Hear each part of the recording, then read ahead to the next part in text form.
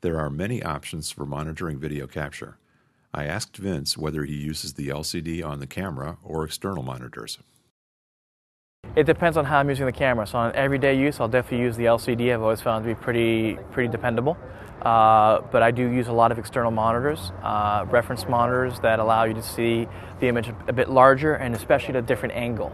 I think people would think that it's just the size. No, it's the fact that you can put the camera a few inches from the ground and still see what you're shooting from above.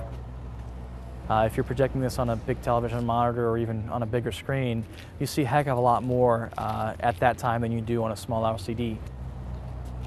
Also, these external monitors, you can angle them at a number of any situations where you can't physically get your eye up to where the camera is.